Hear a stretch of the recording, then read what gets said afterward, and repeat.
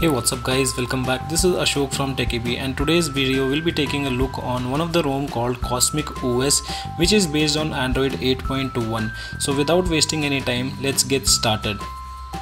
This will be the first look of your ROM. After installing, you will get new icons available pre-installed on your ROM. And after that, if you want to check the change logs, you can go to the Cosmic OS app, and here are all the change logs mentioned and what are the features of this ROM. And in this video, we'll be taking a look on benchmark results, what are the customizations options available in this, and I'll also show you the battery backup which I got it in the first cycle. After that, at the end of the video, I'll also show you how can you install this ROM. So now directly going to the settings, going to about phone, I'll show you the software information. Here you can see Android 8.1 with Android security patch 5th December 2017. So in this ROM, everything is working, Volt services are working. So if you are using Jio SIM cards, then you should not have any kind of issues. First, let's take a look on customization option available on this ROM. So going to display, here you will find few extra options available, like you can change the theme of your device accordingly. You have pre-installed themes available in this, and after that you also have option to change system theme style. So you can use dark, light or wallpaper based. So let's choose dark one, and after that we'll also change the device theme to yellow. So you can see now your device looks really great, and with a new theme available. If you want extra customizations, then you will find an option of Galaxy, under which you have many options like status bar, navigation bar, recents, button, lock screen, gestures, notification, quick settings, volume rocker and miscellaneous. So one by one we'll take a look on everything what is available under these options. So going to status bar, here you have option to enable or disable status bar items. You also have a network traffic indicator which can be enabled from here.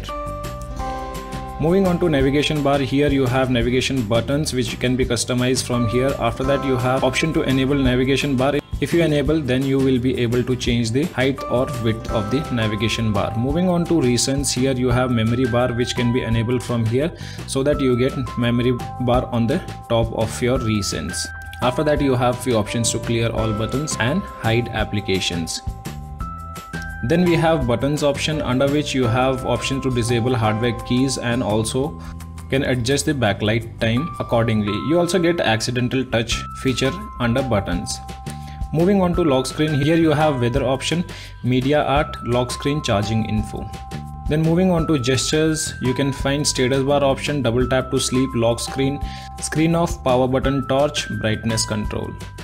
Later you have notification, under which you can enable head-up notification, and you also get few options of in-call vibration.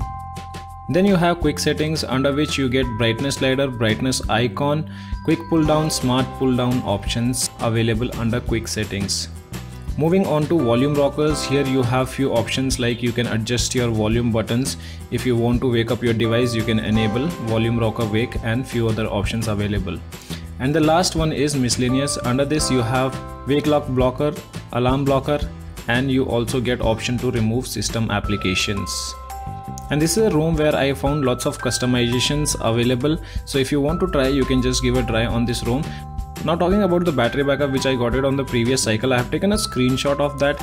You can see the battery backup was 3 hours and 16 minutes of screen usage with 1% battery remaining, and the applications which I used were these. So battery backup needs to be improved a little bit. Hope they improve it in the next build. Now taking a look on the benchmark results, going with Geekbench application, here in single core I got 1686 and multi-core 3996. These are not bad results, but if we compare it with the Oxygen OS, then these are pretty low. Now moving with Antutu Bench application, where I have also done benchmark test. In this device scored 1,30,146. So in this ROM everything is working fine, including dash charging, fingerprint sensor, Volt services. I did not find any kind of hitting issues also. So let's go and check out the installation process. For that, make sure guys you have downloaded the file which I'll mention in the description below. So these are the files. One is Cosmic OS, the second file is Google applications, which is ARM64 8.1 Pico. So make sure you have TWRP recovery installed on your device. If you don't have TWRP recovery installed, do let me know in the comment section below. So after you install TWRP recovery, reboot your device to recovery. After your device boots to TWRP recovery, make sure to locate the files which you have downloaded. This is a Cosmic OS file and the Google App package. Once you have located, go to Wipe, Advanced Wipe.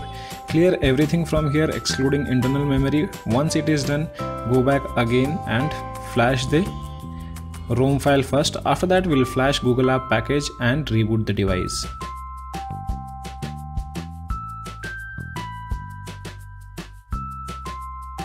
Your device will boot up in somewhere around 3 to 4 minutes. Once device boots up, you can complete the initial setup. So these are the things available on this ROM, guys, and if you have any kind of questions, do let me know in the comment section below. As of now, only this much in this video, guys. Hope you like the video. If you like the video, do give me a thumbs up, and if you are new to my channel, do not forget to subscribe the channel. Thank you for watching. Have a great day.